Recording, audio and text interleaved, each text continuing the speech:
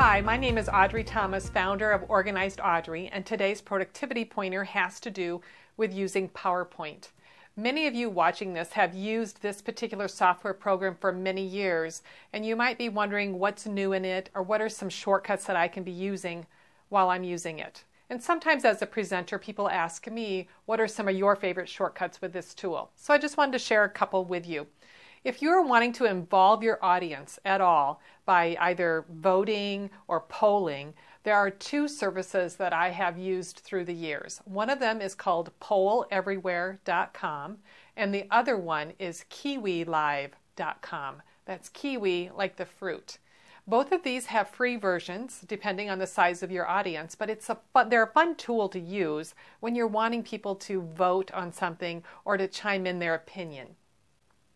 And a couple of my favorite shortcuts that I like to use when I'm presenting is there are times where I want my screen to be black so that the audience turns their attention toward me versus what's on the screen. And if I'm not using a remote at the time, all I have to do is hit the B key on my keyboard and it gives me a black screen, and then hitting the B key again will bring it back. If you're working in a room or presenting in a room that doesn't have any natural light, hit the W key and it will give you an all-white screen. Then hit the B key and it will bring it back. I hope you've enjoyed this productivity pointer on the topic of PowerPoint, brought to you by Organized Audrey, where our goal is to help you get more done with less stress. Make it a great day.